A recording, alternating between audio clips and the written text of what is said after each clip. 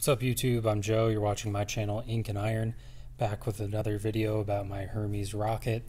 I'm going to clean the keyboard and the internals today. I'm going to start with the internals just because it tends to flick residue onto the keys and I don't like that. And I want the keys to appear seamless at the end because we're just going to put body panels on and cover up most of this stuff. So start with a little air compressor blowout.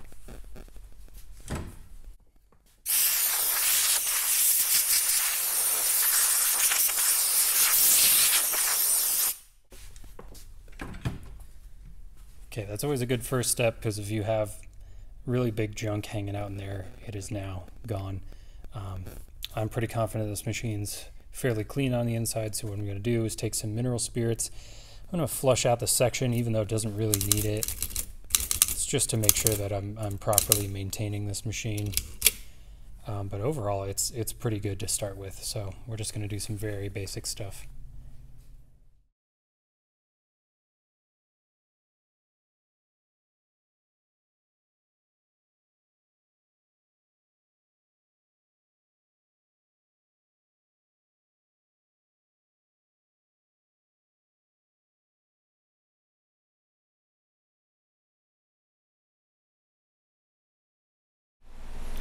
So as you can see, if you're lazy like me and don't take off the platen, you can expect to clean up little traces of mineral spirits or whatever your preferred solvent is for quite a while afterwards. It gets on these lower rollers down here and just kind of hangs out, but I'm just going to let it evaporate. I have multiple machines, so I can afford to let this one just chill for a while.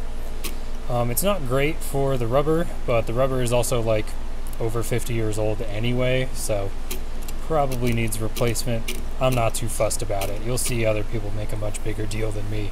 I'm going to move on to my keyboard. I'm just going to rag from here to here to prevent any gunk from the keys getting back into the internals that I just cleaned, and then we'll reassemble the typewriter.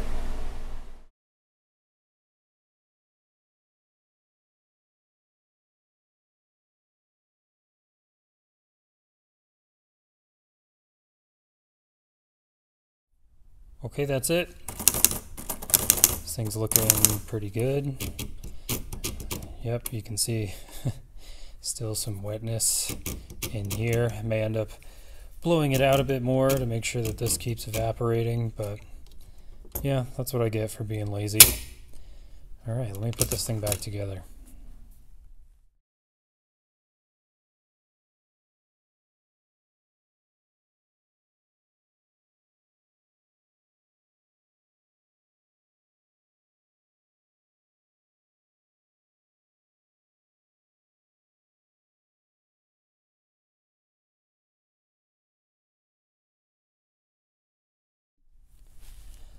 Whew, I got a little hairy on the disassembly. I lost one of the screws and had to move everything around and sweep up just to find it. So yeah, pro tip, do this inside of, maybe a tray or something where if a screw gets loose, you can find it more easily.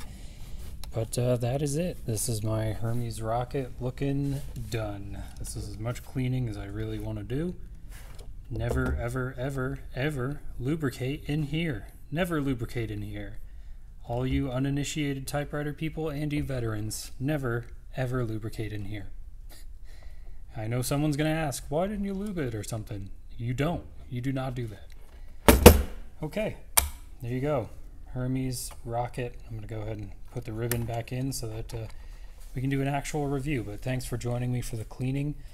If you enjoyed this video, like, subscribe, do the things. If you want to see more typewriter content, as well as I do like multi-tools and knives and tool restoration and all kinds of stuff.